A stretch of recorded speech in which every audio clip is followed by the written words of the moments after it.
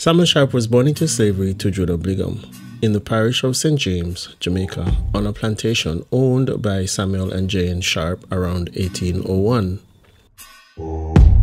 Named after his master, Sam Sharpe is also a folk figure and was known for his pivotal role in the 1831 Christmas Rebellion on the Kensington estate, a rebellion credited as instrumental to full emancipation in 1838.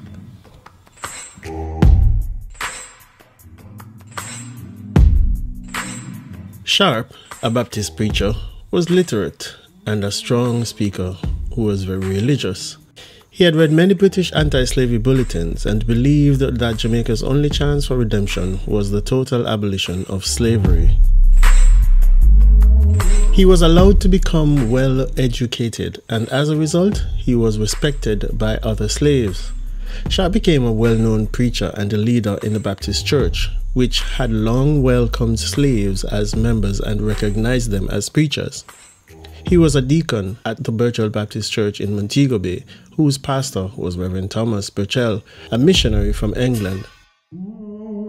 Sharpe spent most of his time traveling to different parishes in Jamaica, educating the slaves about Christianity, which he believed promised freedom. Sharpe came up with the idea of passive resistance and communicated this message to slaves after prayer meetings on different estates. He explained his beliefs that the slaves had been freed in England but kept enslaved by the planters in Jamaica, and described how they could conduct a peaceful strike a few days after Christmas by simply refusing to return to work in the fields unless their concerns were heard.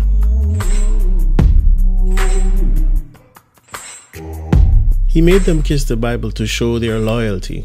They, in turn, took the plan to the other parishes until the idea had spread throughout St. James, Trelawney, Westmoreland, and even St. Elizabeth and Manchester.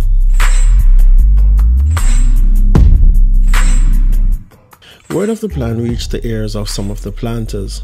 Troops were sent into St. James, and warships were anchored into Montego Bay and the Black River, with their guns aimed on the towns. Also known as the Christmas Rebellion or the Great Slave Revolt of 1831-32, the Kensington Great House in St. James was set ablaze as a signal that the slave rebellion had begun on December 27, 1831. Led by Sharpe, the rebellion lasted 11 days and involved up to 60,000 of the 300,000 slaves in Jamaica. Baptist preacher Sam Sharpe, who had an immense support from his followers, had vowed that he would rather die upon yonder gallows than live in slavery, was hanged on May 23, 1832 at Parade in Montego Bay. It was renamed the Sam Sharpe Square in his honor. In 1834, the Abolition Bill was passed by the British Parliament, and in 1838, slavery was abolished. On March 31, 1982, the Right Excellent Samuel Sharpe was conferred the Order of the National Hero, along with Nanny of the Maroons.